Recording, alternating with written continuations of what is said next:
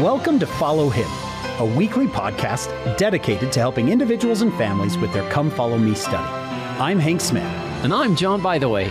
We love to learn. We love to laugh. We want to learn and laugh with you. As together, we follow Him. Hello, everyone. Welcome to another episode of Follow Him. My name is Hank Smith. I'm your host. I'm here with my Salt of the Earth co-host, John Bytheway. John, you are the salt of the earth. And the reason I bring that up is because I didn't want to say pillar of salt. I wanted to say salt of the earth. Hold that thought, folks. Yes, hold on to that. Hold on to that thought. We're excited to be back. We're going to be in the book of Genesis. And John, both you and I are a little starstruck today. Tell our listeners who's with us. We are so happy today to have Dr. Daniel C. Peterson with us. I've listened to him, read his blogs and everything on Interpreter Foundation and everything. So we are so thrilled to have Dr. Daniel C. Peterson with us today. And let me give you, our listeners, some information. He's an emeritus professor of Islamic Studies and Arabic at Brigham Young University. And I think, Hank, I've told people, I think the church's expert on Islam would be Dr. Peterson. I don't know who else that could possibly be. 100%, yeah. He was born and raised in Southern California. He received a bachelor's in classical Greek and philosophy from BYU. Studied for 4.5 years in Jerusalem and Cairo. That's so cool. Earned a PhD in Near Eastern languages and cultures from UCLA. Has been a professor of Islamic studies in Arabic from 1985 until retirement in just last July of 2021. The founder and until 2012, director of BYU's Middle Eastern Texts Initiative, which published dual language editions of classical Arabic works. I served in the Switzerland Zurich mission, where they have the finest chocolate on earth. I'm just inserting that. For nearly 10 years, a member of the Gospel Doctrine Writing Committee of the church, served as a YSA bishop for a ward adjacent to Utah Valley University. He's a former chairman of the board of FARMS, which you remember, the Foundation for Ancient Research and Mormon Studies, and the author and editor of numerous books and articles on Islamic and Latter-day Saint topics. And since 2012, the president of the Interpreter Foundation. I hope you will find that website. He and his wife are the executive producers of the foundation's Witnesses film project. Oh, I brought my DVD because I went and saw the movie in the theater and bought the DVD. And this is part of our box of approved Sunday movies to watch. I went to the Interpreter Foundation's website. Wow. I did not know how much is here. I mean, it's interpreterfoundation.org. Do you want to tell us just a little bit about that before we... Yeah, the Interpreter Foundation was begun in 2012, August of 2012. And we have, amazingly, we have published at least one article every week online, and they're free, every Friday since August 2012. It's nearly 50 volumes of material, and it's all available online for free. And we've now done this movie and the docudrama that's about to come out. And, you know, there are things on all aspects of the scriptures and related topics. So we try to deal with issues that, we're not always trying to defend the church against criticisms, but when there are criticisms, we try to take them on straightforwardly. We're not afraid of any topic. You know, if there's a concern, then we'll try to address it. So it's been a lot of fun. I've been looking just at the Come Follow Me for this week, and there's dozens of articles isn't it amazing in our day and age, the availability of gospel resources is... I can't imagine telling Brigham Young or telling Wilford Woodruff about this. Yeah. No, there's so much, in fact, that I can't keep up with it. I mean, if I want to get ready for a Come Follow Me lesson, I think, well, I'll look at all the relevant LDS helps. I can't. I don't have time. There's not time in a week to do it. Yeah. But which is a good problem to have. You know, as opposed to having nothing and being totally on your own when you're trying to deal in some cases with Isaiah or something like that. That's why I think this is nice to be able to talk about this, because a lot of saints are eager, looking for things, but they don't know, where are these guys coming from? What's their angle? What's their, can I trust this? And we can say, Hank, yeah, you can trust Goat Interpreter, and you can trust that. This is great content, faithful scholars. We just love Brother Peterson, how, like you just said, we're not afraid to take on a topic, and that straightforwardness is kind of characteristic, I think, of you and that site as well, which is awesome. Yeah. Well, my confidence is the church is true. There's no criticism out there that's going to be lethal. There may be some where we don't have a good answer yet, and maybe that'll come in a few years. I've seen that happen, where I didn't have an answer for a while, and then suddenly something comes along, and I think, my word, that's it. That settles that issue. I can remember once being hit by an issue, probably when I was a teenager, and I realized, I'll bet there's nobody around my neighborhood, not my bishop, nobody I know, who knows anything about this. And you suddenly feel all alone. Like, this is the first time, this is totally irrational, but this is the first time that this issue has ever come up, and I don't know what to say. And then I began thinking about, it actually had to do with the witnesses, now that I recall. And I began thinking about Richard Anderson's book on the witnesses, which I had just read. And sure enough, there was a passage of about 5 pages that dealt with specifically that issue. It just, when I read the book, it hadn't meant anything to me, and I kind of, breezed through it. When I came back to it, I thought, he nailed it. There was no reason for being worried about that issue. He'd already dealt with it. But not everybody, is aware of that book or the equivalent in any given issue. And so the goal is to try to help them. I don't want people to feel like they're out there twisting in the wind, and that nobody has an answer, because somebody probably does. Dan, we want to turn this over to you. Genesis 18, where do you want to jump in? How do you want our listeners to what might be some skills they need to approach this text? Anything like that any prelude before we read? Yeah, 18 through 23. Well, I think one of the things that people need to appreciate about these chapters is one of their themes is hospitality. And let me give you a little background to that from a Middle Eastern perspective. Hospitality is really important in traditional Middle Eastern cultures. And by traditional, I'm meaning here not the Babylonians, but the Bedouins. I mean, the really oldest, in some ways, the oldest form of Middle Eastern culture. Even today, one of the greetings that you have in Arabic when people come, and I don't even know that the Arabs think of this, they'll say to you, ahlan wa sahlan, welcome.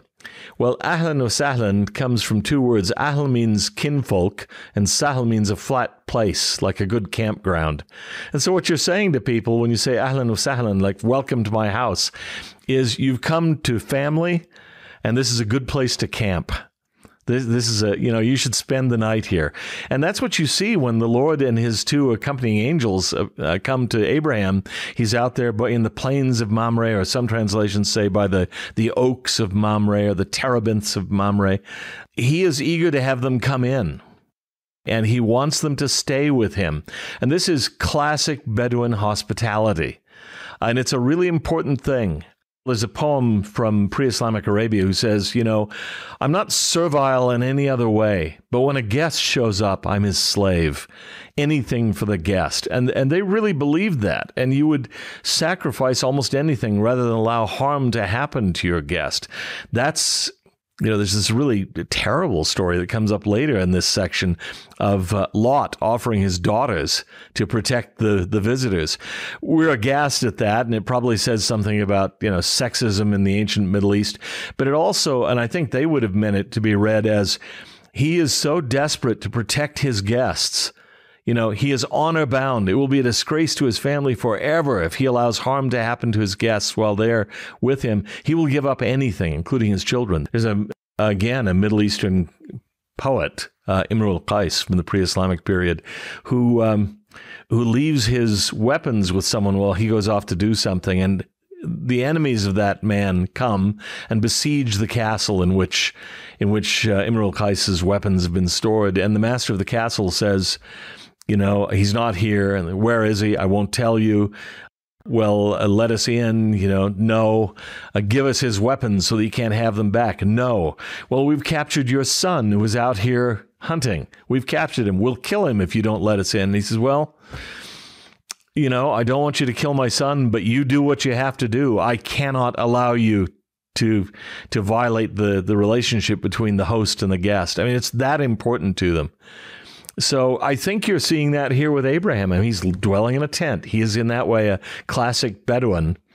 And you notice he comes out, he bows, he touches his forehead to the ground, please stay with me. And it's this strong sense of honoring the guest, especially, I think it grows out of the fact that you're out in the desert in this really inhospitable area. And when a guest comes straggling along, he may need help.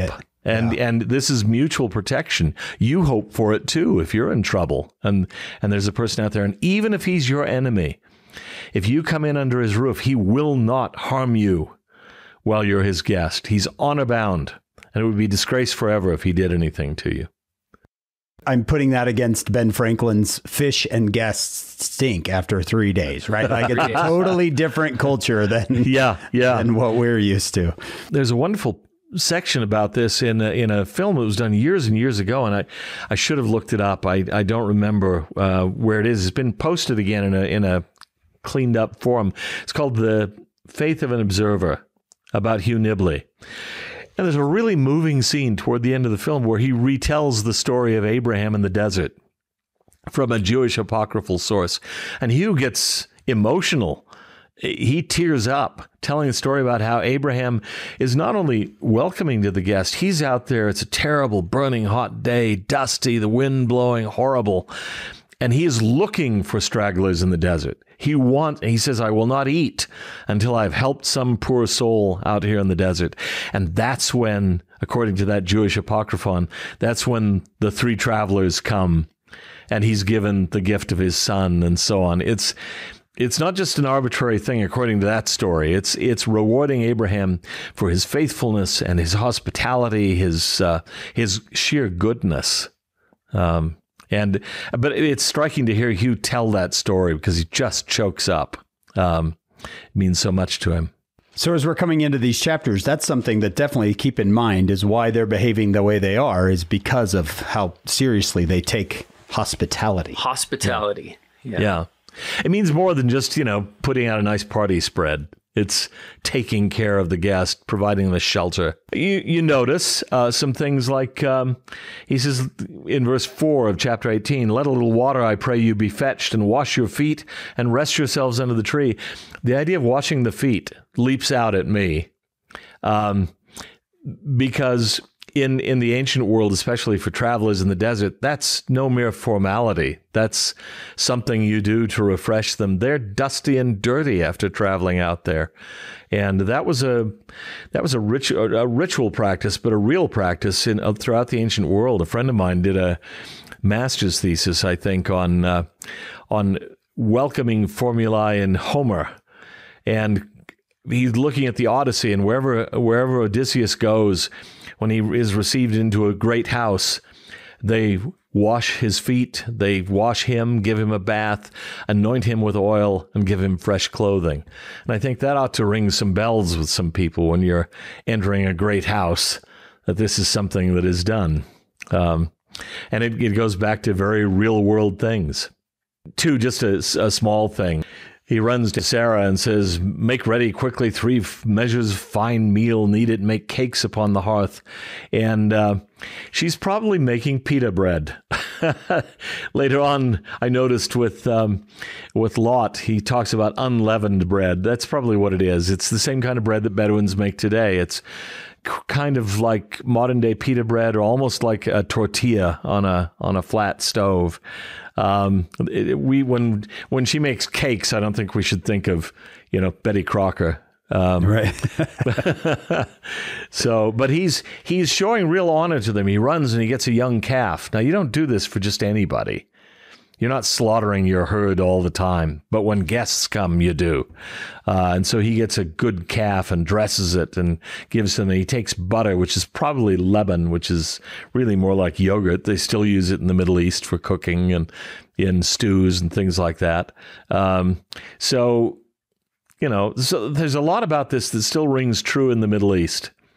If you visit a Bedouin encampment, although the Bedouins are no longer quite what they once were, I remember taking a group of BYU students out to a Bedouin camp. We were told we were going to have a Bedouin experience, and I have to admit, I got a little suspicious when I could see a TV antenna poking out of the Bedouin tent, and when the Bedouin chieftain came out in an Izod t-shirt, I thought, this is not quite Abraham. but still, some of those attitudes remain. Yeah, and these three men in verse 2, what would we say? We would say, if someone were to say, who are these people? Yeah. Well, I think it's pretty, one of them is clearly identified eventually as the Lord. And two of them are angels. And at one point, then the two angels go on and the Lord seems to exit the picture. When they go to Sodom, it's just two. We don't know what the Lord has done. One of the things that's striking to me is the continuum between humans and deity, that they're described as men. They're clearly not ordinary men. And at what point Abraham recognizes that, I don't know. Eventually, he's bargaining with him about the fate of Sodom. He's got to recognize these are not just three ordinary travelers passing through the desert. This is something remarkable. I don't know when he notices that. When he first starts, in verse 3, my Lord, he addresses one of them as my Lord. He's not addressing as Yahweh or Jehovah. It's just a respectful term. But at some point, he realizes this is unusual. And one of them is clearly the Lord appearing in human form with two angels. That's pretty good stuff. And I think for some of our fellow Christian friends, it's a bit of a problem, poses a bit of a challenge. How does the God of the universe, who's without body parts or passions, appear in the form of a human being? I guess he can do anything he wants, but it seems a little curious. So yeah, this is a divine visit. It's a remarkable visit that he entertains God and two angels out there in the desert. It's a theophany. Yeah, I guess so. And they ate. Yeah. It makes me wonder, well, again, this is deep doctrine. I can't answer it. Who is the Lord in this case? He's eating. And in Luke, he shows that he's physical by eating. Right. But he's eating here. Yeah. And so it's pretty astonishing. But they've come for a very practical purpose. And I think this is time for Abraham's blessing to be fulfilled. He's to have a son. And so one thing that I like about it is it shows how the Lord intervenes not only on the massive cosmic scale, but also on very personal levels sometimes. This is about one man and one woman having a baby. And the Lord and two of his angels come down. Now, Abraham's an important guy, I grant that, but still, begetting and bearing children it's not altogether unusual, it happens. Right. And so they're coming down for that. The unusual thing, of course, here is the advanced age of Abraham and Sarah. So, when Isaac is born, Abraham is 100 years old. Pretty amazing. They immediately begin asking about Sarah, and he says she's in the tent, which fits modern Middle Eastern ideas. The woman is sort of withdrawn. We see this in the West as sexism, but in the Middle East, it's often regarded as treating the woman as a kind of hidden treasure. She's not to be gawked at by ordinary strangers. So, well, there's a house in Cairo that I really like called the Geyer Anderson House, which is a traditional kind of upper class aristocratic Islamic home. And there's an area where the guests would gather, and then there's an area upstairs behind mashrabea screens from which the women could listen in on the conversation. They would not come out and mingle with the guests, who would be all men. And so she's in the tent, and the tent is kind of her sanctuary. And so he begins to talk to Abraham, knowing that Sarah can hear. Says, I'll visit you again about this time next year, I think is what he's saying. And Sarah, your wife, will have a son by then.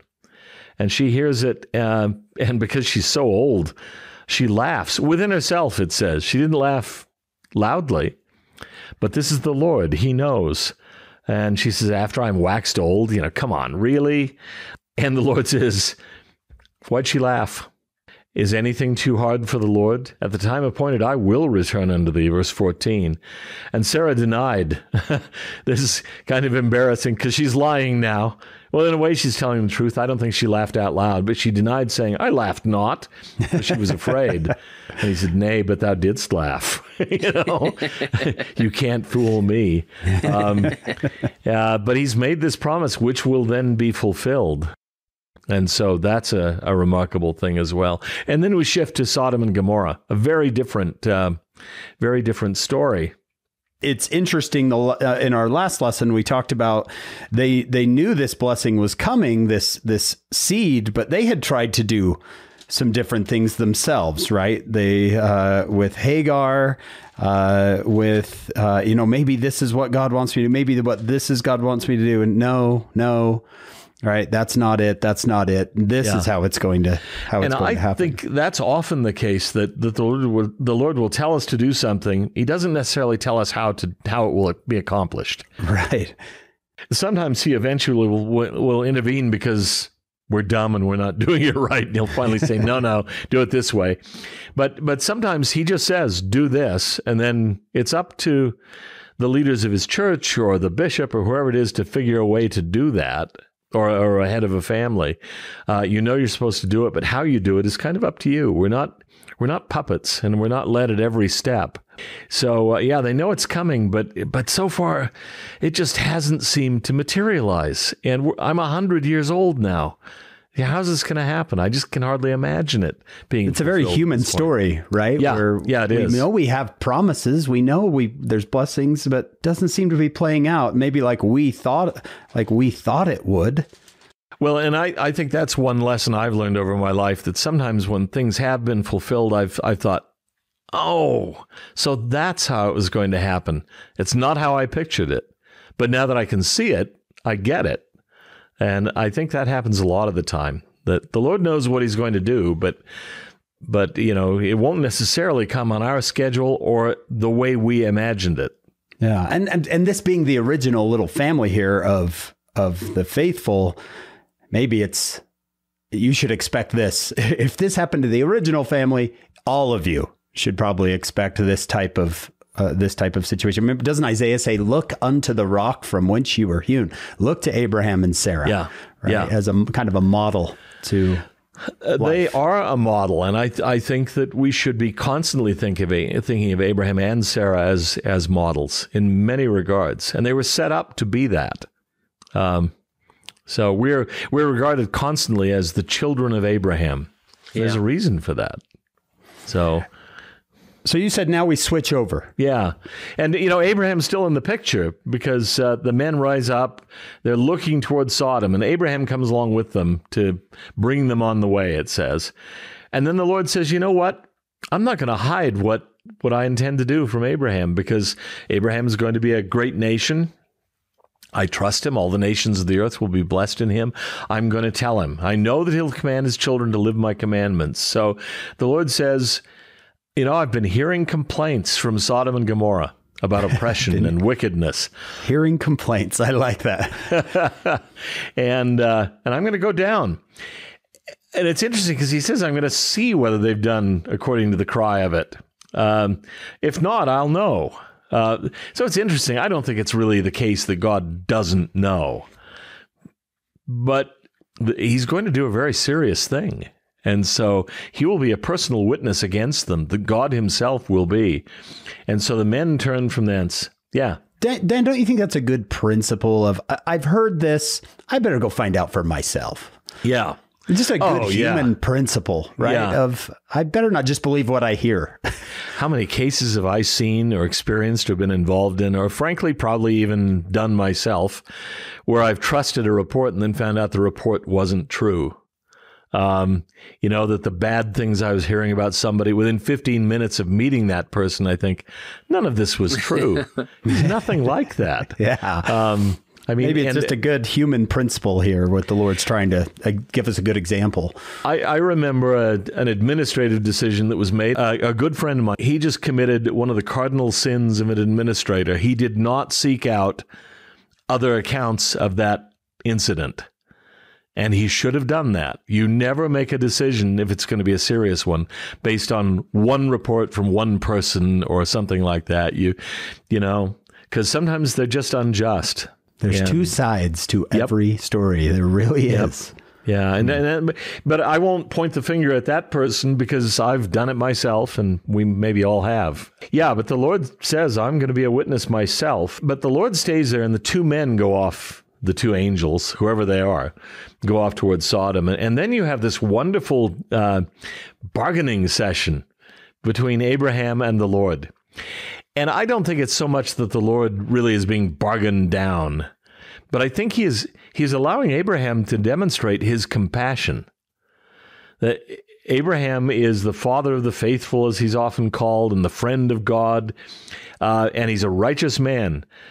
But he's saying, you know, don't destroy this city if you can find even a few righteous in it. How about 50? How about 45? And, you know, he gets it down finally to 10. Yeah. And the Lord says, okay, I won't destroy it for 10. The trouble is, when he gets there, when his servants get there, they can't find even 10. Which means it's a really bad place. But, you know, this bargaining again is, I just get a kick out of it. It is Middle Eastern in a way. I still remember a case where I took a family that were visiting Cairo once out to a shop in the bazaar area of Cairo, Khan al-Khalili, and they found something they wanted. I don't even remember what it was. Say it was $100. I can't recall. And you know, they bargained with the guy, and finally they decided, no, it's a little too expensive. No, we won't get it. And then I think 2 days later, it was a Monday, we were going to be taking them to the airport, and they said, you know, that thing at the bazaar, yeah, we really do want it, and we'll even be willing to pay $100 for it. Is it near the airport? And I said, well, it's kind of on the way. I mean, if you promise to be quick, we can go there. I said, okay, let's. So we take him there, and I knew the shopkeeper just a little bit, and they said, okay, we'll take it, $100. He says, no, you can't do that. I said, what do you mean you can't do that? He says, you have to bargain. And they said, no, we don't have time. And he said, okay, then I'll do it for you. I say $100, and you say no more than 60. And he did the bargaining on both sides and brought them to about $80, somewhere in between, and then sold it to them. And he says, there, now wasn't that better? And I thought, man, you guys have just had a cultural experience. This shopkeeper left some money on the table because just bargaining is part of it. You know, that's wonderful. That maybe this is coming from that culture that still exists today. I'd never thought of that before. Yeah. So, you know, it's this back and forth between the Lord and Abraham. Hey, how can I bring the price down a little bit? You know, will you spare them for this? But at 10, he decides I better leave off. I've pushed it too far. And the Lord says, I'll spare them for 10. And then ultimately he can't spare them at all. I read this and I feel like, man, I'm in a Middle Eastern bazaar here. Only this, it's not the shopkeeper with a tourist. It's the Lord with Abraham. But, you know, is he really affected by Abraham? Maybe. I don't know exactly how that works. But I think it's a good opportunity for Abraham to demonstrate his worthiness. His posterity is not going to bless just Israel, but all the world. So his concern is for everybody, even the city of Sodom. He wants to save them if he can. And that's why he is who he is. I use this when I teach the Book of Mormon about, well, if you cast out the righteous from among you, you know, then this place is going to get leveled. And it sounds like a similar principle that even if there's a few righteous there, the Lord says, I won't destroy it. But I've always loved verse 25 because it sounds like Abraham is showing God how to be God, you know? Yeah. Hey, that be far from thee. Shall not the judge of all the earth do right? You know, haven't you read the handbook? You're supposed to be like this. And And you can imagine he'll say, well, you know, I'm just dust and ashes. I mean, how do I dare speak to you? And there's that, but he is speaking with the Lord. And I like the phrase at the end of 22, but Abraham stood yet before the Lord. I think the standing before the Lord may be important here. Because in the traditional, you know, court of the Oriental monarch, the proper pose is before the monarch is on your knees. forehead to the ground. I mean, you look at the standard prayer postures in Islam. When they touch their forehead to the ground, that's the time-honored gesture of a Middle Easterner in the presence of an Oriental despot, Oriental Lord. And Abraham is standing before the Lord. When Gabriel is asked who he is in the Annunciation, he answers, "I'm Gabriel." And when Zechariah says, "But this is impossible. I am old," and Gabriel responds, "I am Gabriel." You know, I don't care if you're old. I'm old. I'm Gabriel. I'm Gabriel, and I stand before the Lord. I stand in the presence of God. And when he says, "I stand in the presence of God," it means he's a member of the divine court. He's not just some slave. He has status. And Abraham here, I think Abraham in a way, with the three visitors and God, Abraham is being made a member of the divine council in a way, temporarily. The divine council is at that tent in the desert in the southern part of Israel.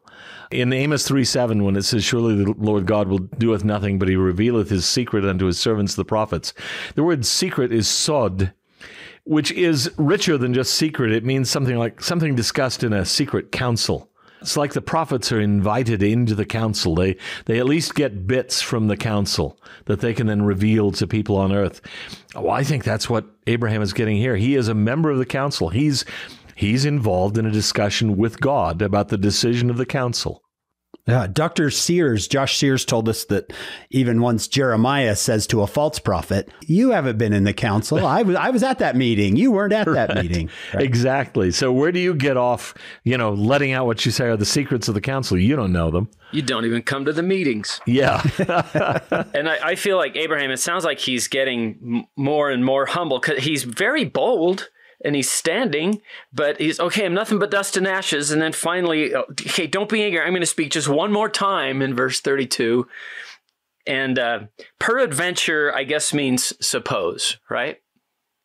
Or it's a King James way of saying, well, suppose there's this many, right? Yeah, maybe. Don't know if that'll be true, but what if? Yeah. You're not going to destroy it for those 10 people, are you? Yeah. So, so the standard is pretty low. Sodom doesn't have to pass a high bar, but it fails. So that tells you how bad the place was. So here we get to Sodom. And here again, I want to say there's something else going on. Again, I think it's that hospitality issue as well. The men of Sodom want from these two visitors when the two angels go to Sodom. But they want it by force. And they want to humiliate and dishonor the visitors. That's a violation of every human rule of not only hospitality, but just general human interaction. You just don't do that. So contrast the hospitality of Abraham in the preceding chapter with the attitude of the men of Sodom, who when these guests come, what they want to do is violate them. Compare it even with Lot. Lot begins the chapter very much like Abraham. He's sitting in the gate, and when the strangers come, he says, "Come to my house, I'll feed you, you can wash your feet." I mean, it's very much like Abraham in the preceding chapter. And then, by contrast, come the men of Sodom. So where are they? And Lot is saying, no, don't do this to these men. They've taken refuge in my house. Don't do this. It's a violation, yes, we would say, of the laws of nature. I mean, it's wrong. But it's also a gross violation of hospitality rules that are really important and that Abraham and Lot have just illustrated. Yeah, people become objects. Yeah. Right? I want to use that. Yeah. Treat people like things and things like people. Yep. I think that's one of the things that would have offended people in the ancient Near East. No wonder the cry of Sodom has been coming up before the Lord. This is a rotten city where the first thought they have when two strangers come into the city is, let's abuse them. It's a terrible place. And I would bet that it had happened to strangers before who'd had the misfortune of coming through Sodom and sought to put up for the night out in the middle of the desert. I mean, if you know where Sodom probably was, it's at the southeastern end of the Dead Sea. Pretty miserable territory. If you're coming through there and it's late in the day, you haven't had any water, and you need some shelter, you go into Sodom to get those things, and then it turns out to be this violent criminal town, a horrible place where you may not come out of it all right at all. So the Lord is sick of it, and he sends his angels to take care of it. So, it's interesting that Lot lives there, isn't it? Yes, I've always wondered, what in the world would possess you to live in a town like that? So he's brought out of it, and maybe he needed to be brought out of it, before he succumbed to it. He evidently hadn't completely, but he's raising his kids there. I think, okay, not a good choice. One of the worst places on earth you could possibly raise them. I think if you look at footnote 8a, there's a Joseph Smith translation. I'm looking in a commentary here. The Joseph Smith translation explains that the citizens demanded both the visitors and the daughters, but Lot refused both. All of this evil, the Joseph Smith translation adds, was after the wickedness of Sodom. Yeah, much more edifying. This is a really horrifying story on a lot of levels. Isn't that part of the Old Testament, Dan, is they just share the details? They have a very different attitude toward these things than we do. Where Mormon says, I don't want to tell you. I don't want to tell you. I don't want to hurt your spirit. Point. Maybe they had a very different attitude toward a lot of these matters than we do. I mean, I can imagine, I grew up in the city. If you grew up on a farm, some things just come across differently to you. If you grow up with flocks and herds and you're always trying to get them to multiply, well, you have a little different attitude, and from a young age, and I remember a Latter-day Saint woman friend of ours who was the wife of the branch president in Cairo. They lived in Yemen for a while, and she was invited sometimes to all women gatherings, sometimes on the eve of a wedding. She would just come away stunned. The conversations were quite different than you would hear among Latter-day Saints on an evening before a wedding. So a little bit on the earthy side. So maybe none of this needs to be shared with the kids. Yes. A little bit on the earthy side. But, this whole chapter, there's a whole lot about this chapter that's pretty awful, But he eventually leaves, and the men kind of have to take it into their own hands, the visiting angels. They reach out and they grab Lot and pull him back into the house, and then they smite the men outside who are staggering around trying to find the door they no longer can. And then they tell him, look, you need to get out of this place right away because we're going to destroy it. And I don't know if the decision had been made to destroy the place until this event. They're kind of there as the intelligence gatherers. Well, they've seen for themselves now. So the decision has been made, we're going to smite this place. So you need to get out, and you need to get out quite a distance. But he goes to his sons-in-law, and they say, you're joking. You're not serious. So they don't go. And then the angels take him, and then he lingers. I like verse 16. While he lingered, the men laid hold upon his hand, and upon the hand of his wife, and upon the hand of his two daughters, the Lord being merciful unto him. And they brought him forth and set him without the city. This is not a time to linger. No, I'm thinking he's looking around, maybe, well, should I take this, and should I pack that? I say, just get out. Okay, if nothing else, we'll take you by the scruff, by the collar, and just the scruff of your neck, and drag you outside and plant you outside the city. Get out. What an interesting principle. I do that with my own sins, where the Lord says, get rid of that sin. Let me linger here for a minute. I will. I'll leave. Just let me linger here for a minute. Yeah. Yeah, and I think that's a good moral to draw from this. When the Lord says, get out, get out. Yeah, now. Get out now. If you receive that kind of inspiration or that kind of commandment, quit. Don't linger. The fact is, a lot of us, there's the famous prayer supposedly of St. Augustine, "O Lord, make me chaste, but not yet." Give me a few weeks or months, and then I promise I'll get my act together. But the Lord means now, and I think this is, again, a good lesson for us to learn, that you shouldn't linger. The longer you hang around, the more likely it is you're going to start taking on the coloration of your environment. The Lord's like, we are leaving. No, I can grab you, but I'm going to yank you out of here. Yeah. See, I kind of picture it. This is probably not fair, but Lot and his family suddenly just being plopped down in the middle of the desert and looking around, kind of blinking and saying, how do we get here? Just now move. There's a great verse in Revelation. I think I want to say like Revelation 19, where the Lord looks at Satan's kingdom and he says, "Get out of there, my people." It's Revelation 18, verse 4. "Come out of her, my people, that you be not partakers of her sins and receive not of her plagues." It's really a get out now. Yeah, get out of Babylon right now. Elder Maxwell used to like to talk about people who, they want to have a house in Zion, but they like to keep a vacation home in Babylon too. Yeah. So can't do that. Exactly right. Linger. I stay by the tree of life, but I weekend at the great and spacious building, and then I come back.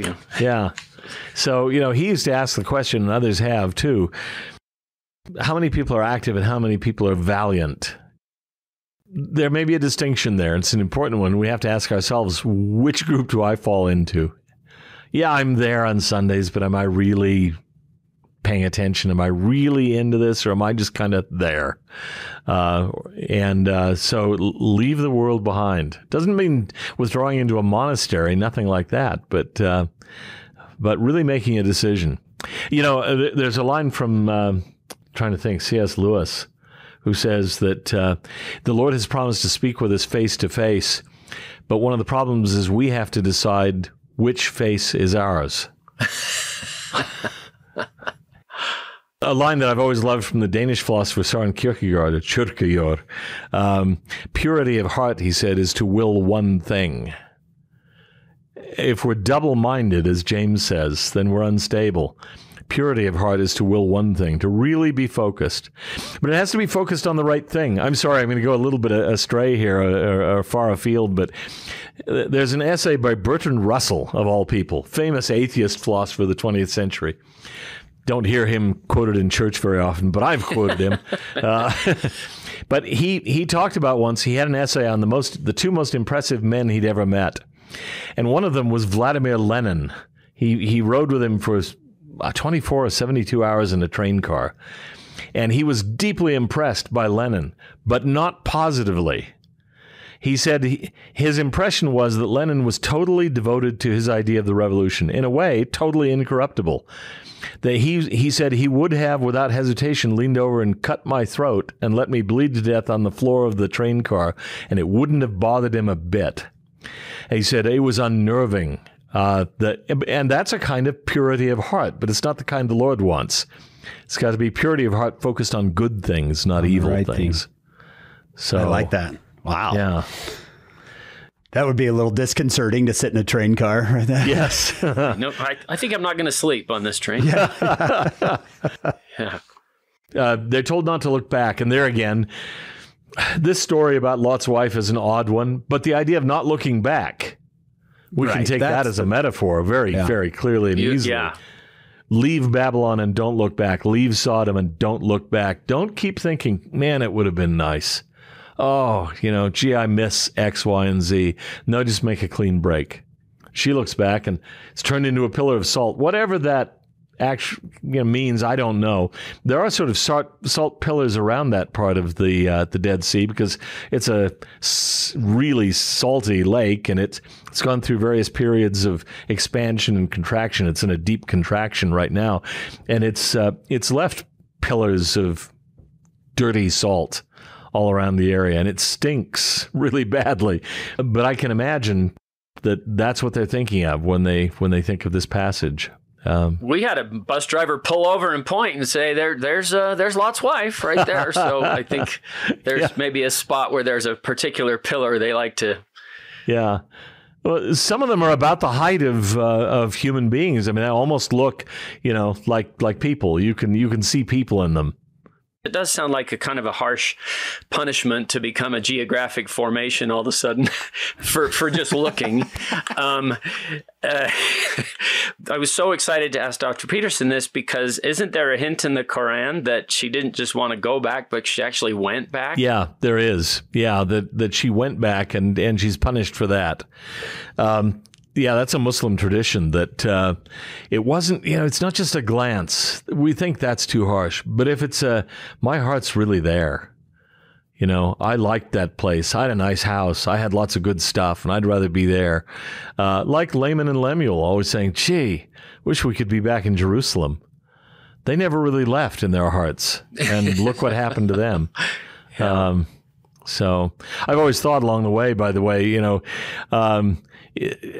Lehi has warned that they might wander off and be lost or something. And I think, would it have been so bad? But he's a father, right? He cares about Laman and Lemuel, but he brings them along, and look what they do. Well, I always wondered, couldn't Nephi just say, you know what, you guys are right. Lehi, I'll take care of him. You guys go back. I'll stay with them, because, he sees what they're going to do to his posterity, and that might have been a temptation for me to say, you're right. Dad's off his rocker. Just go back. I'll take care of Sariah and Lehi. Yeah.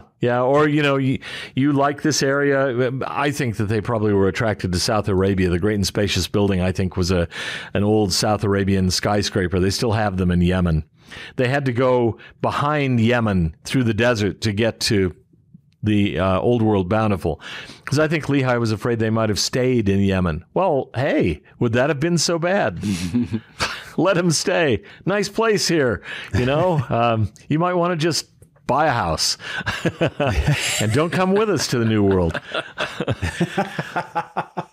I guess we better bring along the opposition in all things, brothers. And that one looks like it'd fit you perfectly. That one's great. That one's spacious. Yeah, try that one. Hey, John, I wanted to share a story from that talk from Elder Holland. It's called "Remember Lot's Wife." And if our listeners have time, I definitely would I'd take time for Elder Holland this week. If you've never read that, I would listen to it as well. It's Elder Holland. It's just the way he speaks. Mm-hmm. And he shares this one story. He says, I remember one fall day, I think it was the first semester after our marriage in 1963. So this is way back in the 1900s. I don't know if you guys remember the 1900s, but 1963, he said, we were walking together up the hill past the Mazer building. This is he and his wife on the sidewalk that led between the president's home and the Brimhall building. Somewhere on that path, we stopped and wondered what we'd gotten ourselves into. Life that day seemed so overwhelming, and the undergraduate plus graduate years that we still anticipated before us seemed monumental, nearly insurmountable. Our love for each other and our commitment to the gospel were strong, but most of all the other temporal things around us seemed particularly ominous. And then he said, I turned to Pat and said something like this, honey, should we give up? I can get a good job, carve out a good living for us. I can do some things. I'll be okay without a degree. Should we just stop trying to tackle what right now seems so difficult to face? He said, in my best reenactment of Lot's wife, I said, in effect, let's go back. Let's go home. The future holds nothing for us. And then he quotes Pat, grabbed me by the lapel and said, we are not going back. We are not going home. The future holds everything for us. I like that idea of the past is better than the future, like Lot's wife, right? Let's go back. Let's for the future isn't going to be good. Where he's like, and that's part of his talk here. So I would encourage everybody to go listen. Yeah, that's remember Pat's husband story. Yeah. Well, I can imagine that Lot and his family maybe felt, look, we'd made a home in Sodom, curious place, but we'd made a home there and we had to abandon it, and we were actually kind of forced out. These angels grabbed us and hauled us out. We've got nothing. And and now what? We're out in the middle of the desert. I mean, wow, this is real progress. And again, if people have been there, if they've seen pictures of it, this is desert that makes Nevada look like a tropical rainforest. I mean, it's really serious desert, and so you got to be thinking again, what have we gotten ourselves into? Where are we going to go from here? Interesting that you bring up Lehi and Sariah. We're leaving, and we're leaving what they've always known. Yeah. They had to abandon everything. Laman and Lemuel, this is the land our fathers gave us. And I just feel like when they were uprooted from their land, they lost part of their identity. And I've always wondered if that's why Jesus just keeps telling them, you are my, when he finally shows up in the New World, you are my sheep. You are house of Israel, because their real estate meant more than just, we're going to move here, we're going to move there, like we do today, Right. Well, that's a really interesting thought. And I've sometimes thought I'd like to rewrite First Nephi from the standpoint of Laman and Lemuel, just because I think I can understand their complaint. You know, come on, we're comfortable here. We lead a pretty good life. We're well off. And Dad has these crazy religious notions, and he wants to abandon everything. And I think if we demonize them and just say, oh, they're evil, we aren't learning from them. Because if we were in that situation, wouldn't we have been tempted to react the way Laman and Lemuel would have reacted, or the way possibly Lot and his wife reacted? I'm comfortable here. I don't want to leave. I'm going to linger.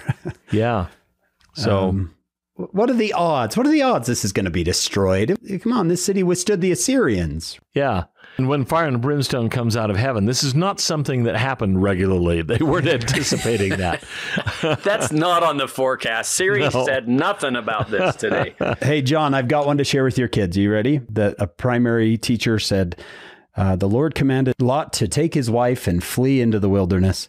And his wife looked back and became a pillar of salt. And the little student said, but what happened to the flea? His wife and flea. So share that one with your kids, John. I'm sure it'll get a good groan. We talked about earlier. Please join us for part 2 of this podcast.